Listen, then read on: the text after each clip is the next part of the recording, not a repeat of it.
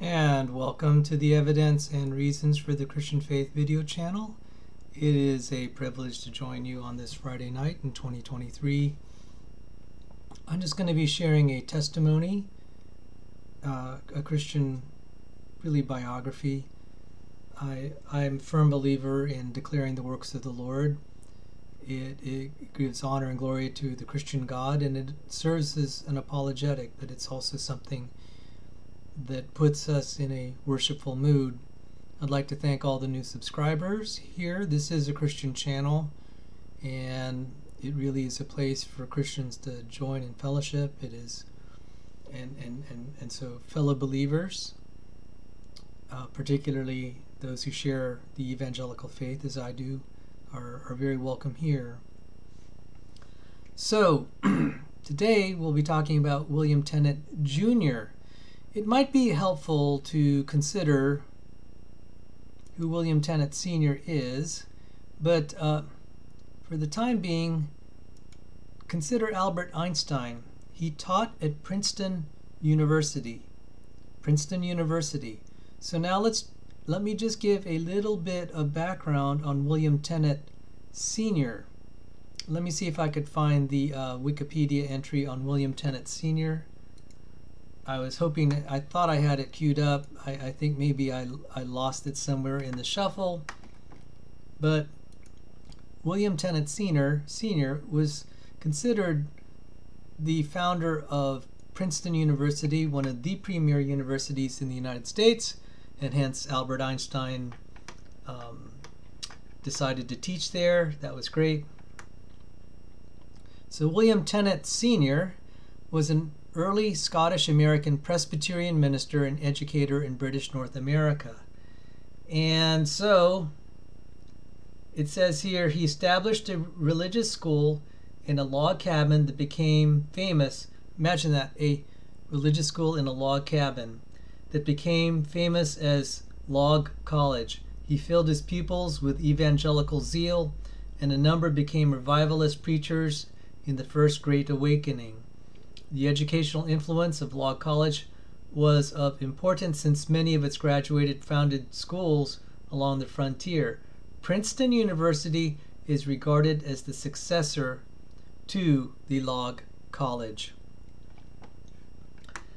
All right, so now he had a son, and one of them was William Tennent Jr.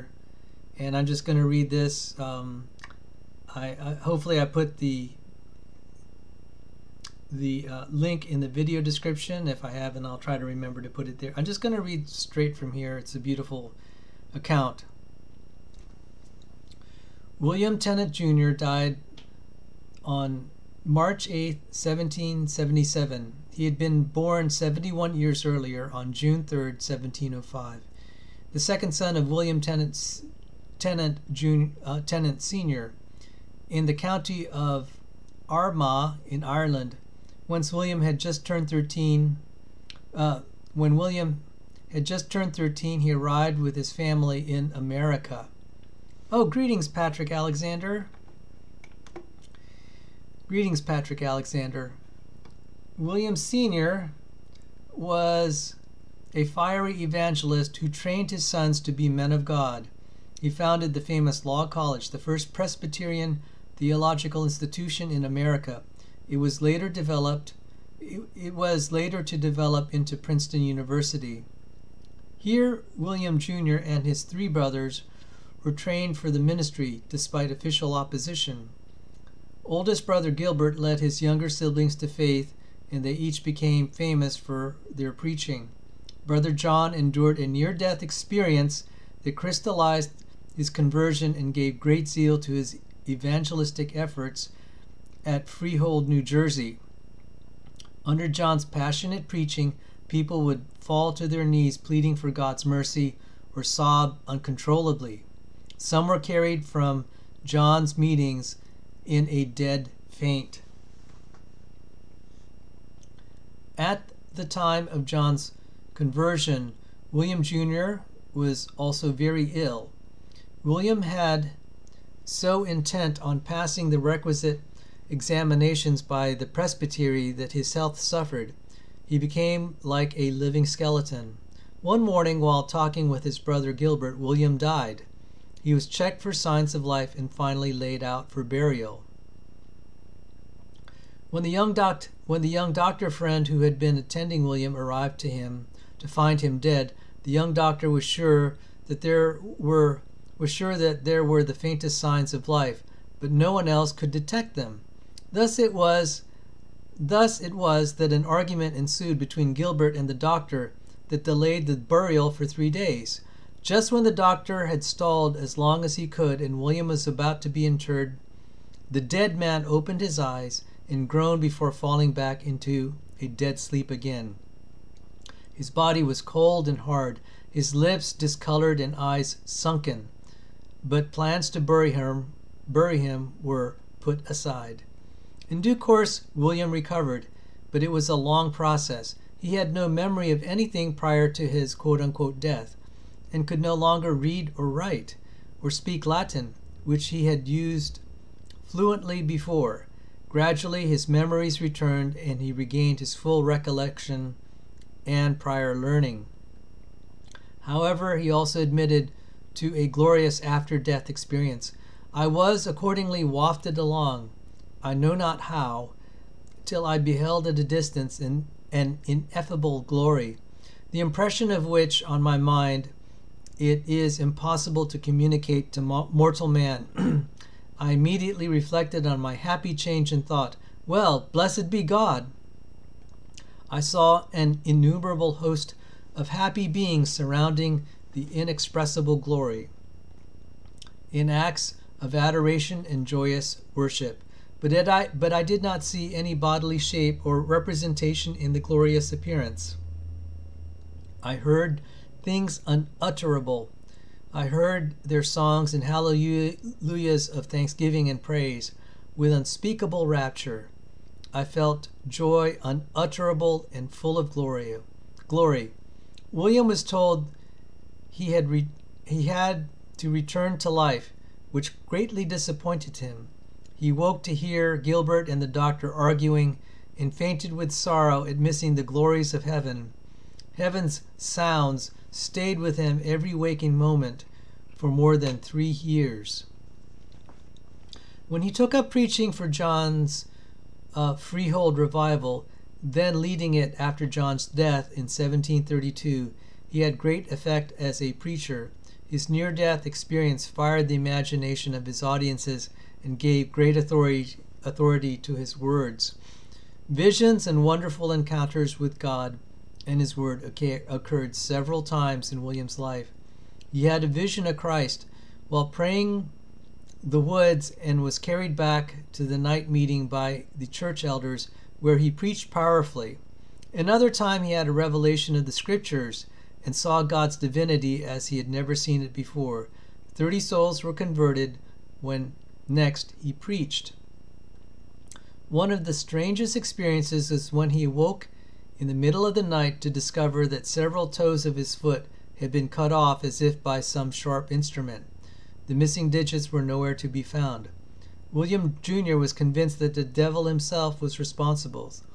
Others have suggested rats or even an accident during sleepwalking. Wow. William and Gilbert had profound impact on the Presbyterian churches in their Philadelphia Synod, promoting pursuit of sound conversion, strong faith, and effective ministry. In the revival meetings which they were devoted to, they avoided anything that was not soundly in line with biblical doctrine, while allowing for visions, trances, and revelations as long as they affirmed the truth and did not draw one away from it. As we common in Presbyterian revivals, as seen in the Cambuslang revival in Scotland, people would gather for sacramental gatherings which ran for several days and which sought to affirm a person's conviction of salvation, which was then celebrated by the taking of the communion. In 1744, William used sacramental gatherings in Hopewell and Maidenhead in order to create a new church. Another biographical note regarding William is that he was a friend of the poor. Reverend William Tennent Jr. died in New Jersey at the age of 72. And for a 15-minute, this is one of my shorter videos. I really didn't have much else to add. Presbyterians are noted, in the present day, noted as what they call cessationists. And I've often said, they're kind of closet non-cessationists.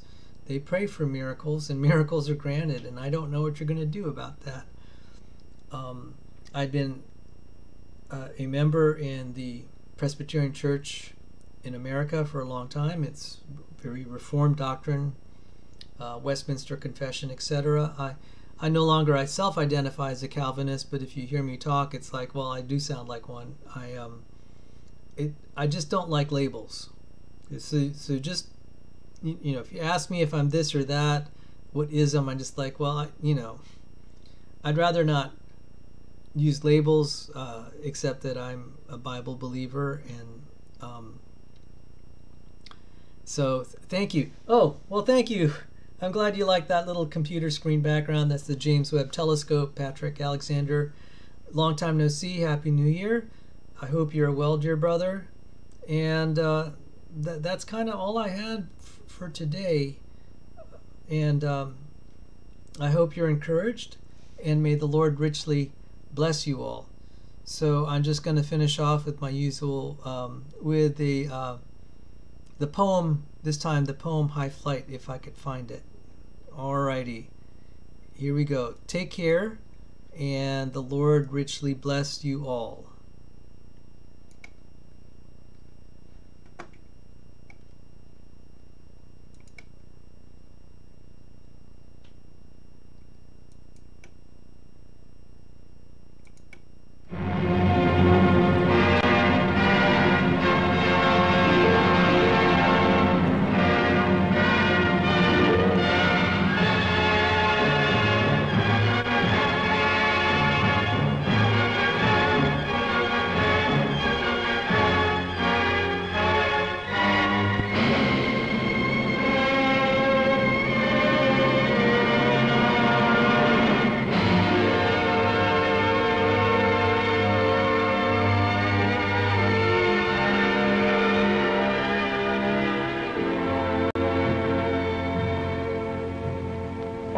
Slipped the surly bonds of earth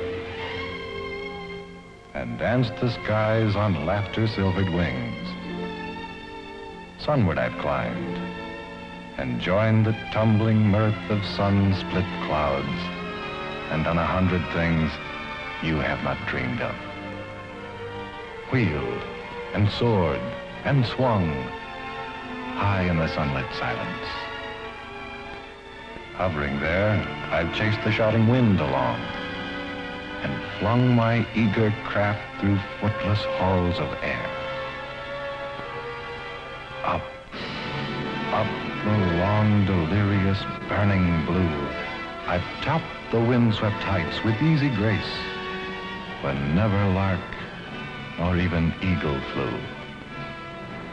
And while with silent, lifting mind, I've trod the high, untrespassed sanctity of space, put out my hand and touched the face of God.